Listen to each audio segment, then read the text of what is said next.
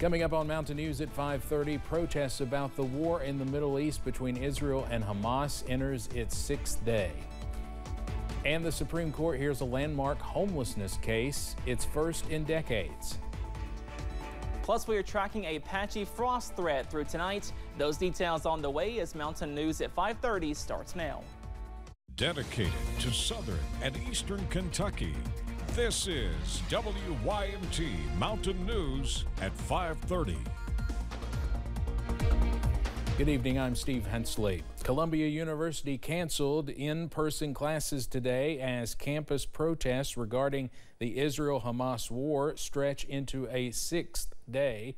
On the eve of Passover, Jewish students say they do not feel safe, and the number of pro-Palestinian protests on college campuses around the country is growing. CBS's Meg Oliver has the latest from New York City. Outside Columbia University, supporters of Israel marched in solidarity with Jewish students who say they feel unsafe after nearly a week of on-campus protests against the Israel-Hamas war. I'm not going to go in and go into their camp and risk my safety. I have a right to my education. Monday, the university switched to mandatory remote learning and promised to significantly increase on-campus security. Pro-Palestinian demonstrations on and off campus have not let up. Free Palestine! The private school had asked the NYPD to clear an encampment last Thursday, accusing demonstrators of trespassing. Monday, the NYPD announced it's patrolling outside campus and not aware of any credible threats to students. We have to wait until they decide that they want our presence on their campus before we move in. Police were invited onto Yale's campus Monday, arresting more than 40 people at an encampment. Protesters are demanding the university divest from military weapons manufacturers. An institution that's dedicated to academic excellence that has no place funding a war machine that spreads across the entire globe. Demonstrations are impacting other campuses across the country, including NYU, Harvard, and the University of Colorado. At USC in Los Angeles, students are protesting the school's cancellation of the valedictorian speech at commencement. The school cited safety issues. The valedictorian, Asnat Tabassum, is Muslim. Meg Oliver, CBS News, New York. Columbia University's president says discussions are underway to find the next steps to end the crisis. She did not give any indication when on-campus classes would resume. Israel's intelligence chief has resigned over the October 7th terror attack. A statement from the military says Aharon Haliva will retire once his successor is appointed. He's the first senior military official to resign over the Hamas attacks. TikTok is vowing to challenge a potential U.S. ban of its app. Saturday, the House passed a foreign aid package that calls for TikTok's Chinese parent, ByteDance, to sell it within 270 days or risk being banned nationwide. In an internal memo to employees, the company says it is planning to file a court challenge if the bill is signed into law. TikTok has publicly opposed the bill, saying it infringes on its users' First Amendment rights. Donald Trump's lawyers and the New York AG's office have come to terms on a $175 million bond. Trump initially posted the bond through Knight Specialty Insurance for the civil fraud judgment he's in the process of appealing. The state AG had challenged the bond due to concerns about the financial abilities of the California-based underwriter.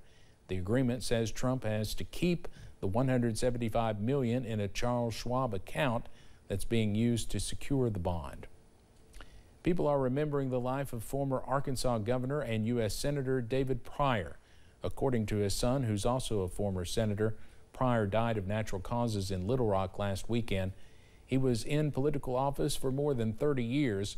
President Biden served alongside Pryor in the Senate for 18 years and called him a friend. David Pryor was 89 years old. We are tracking some awesome weather on this Earth Day. A live look from the WYMT studios overlooking portions of Hazard. Not a cloud in the sky here in Perry County. That current temperature also comfortable, a little bit below average. We should be in the lower 70s, most of us in the middle to lower 60s, up to 62 in Jackson, 60 for Pikeville, 65 in Harlan, and 64 over in Manchester at this hour. So again, we are a little bit cooler for this time of year, but not too bad as we go into this evening. Up on first alert pinpoint Doppler, all thanks to high pressure. We are tracking some more dry weather into this evening, and that will keep us dry, also mainly clear to close out your Monday. And as a result, those lows are chilly to wake up in the morning. Once again, we see lows in the upper 30s to lower 40s to wake up and walk out the door on your Tuesday. So be sure to protect those sensitive plants as we have a frost advisory in place for all of us, and that will last through 9 a.m. on Tuesday. Most of your Tuesday is dry, but those rain chances are set to increase once again by Tuesday night, also pushing into parts of your Wednesday. More details on that next rain chance coming up in just a few minutes. Steve? All right, Cameron, thank you. An investigation is underway in Oklahoma after 5 people were found dead in a Yukon home. Oklahoma City police were called to the scene this morning. They say at least 2 of the victims were children.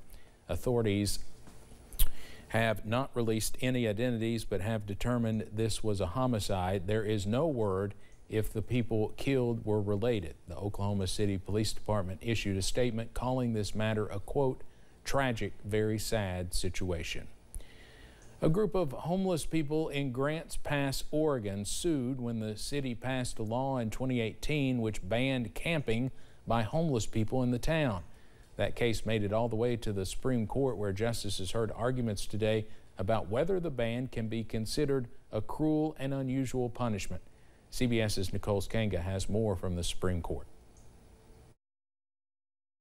The nation's struggle with homelessness reached the Supreme Court Monday for arguments about whether a ban on people sleeping in Grants Pass, Oregon's public parks is constitutional. What will the city do if you don't prevail here? The city's hands will be tied. It will be forced to surrender its public spaces as it has been. The law fines people nearly $300 for sleeping outside when shelter beds are available. Repeat offenders can be sent to jail for 30 days. Lawyers for the city argued the law is compassionate. The High Court's conservative justices seemed open to those claims. How does this law help deal with the complicated policy issues?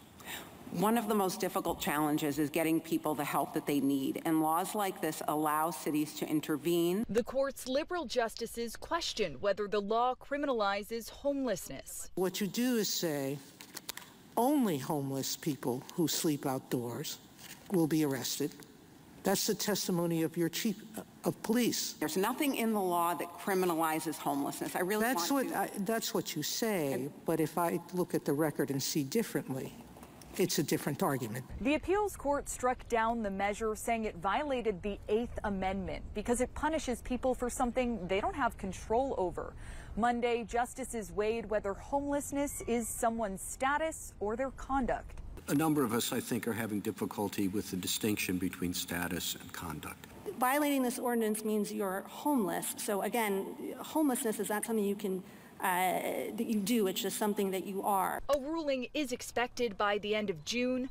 Nicole Skanga, CBS News, the Supreme Court. A number of mayors, both liberal and conservative from across the country, submitted briefs in support of the Grants Pass case. Meanwhile, homeless rights advocates protested outside the courthouse during arguments. The Catholic Action Center in Lexington hosted a rally today to stand behind those who are unhoused as they prepare for the Safer Kentucky Act to go into effect. It will make camping in public places a violation on a first offense and a misdemeanor on the second.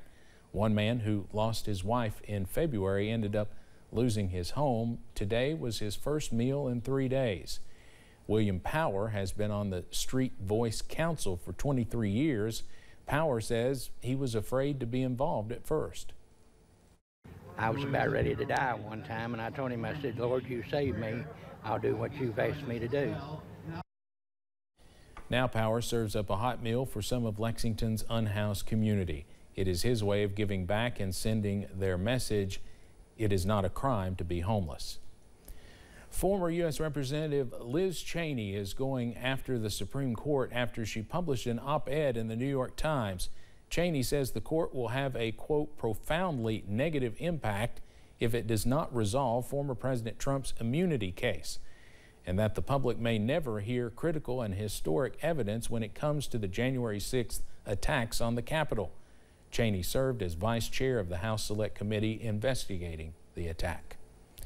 Vice President Kamala Harris was in Wisconsin today. This is Harris's third time visiting the Badger State this year.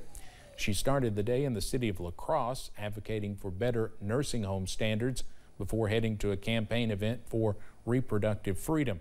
While Harris was in Wisconsin, President Biden was visiting Florida, also campaigning on reproductive rights. Being in debt is never fun, but what's worse than that? Pretending it's not happening.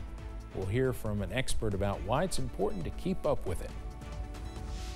And rain chances are set to return by tomorrow night. More details on those showers after this break.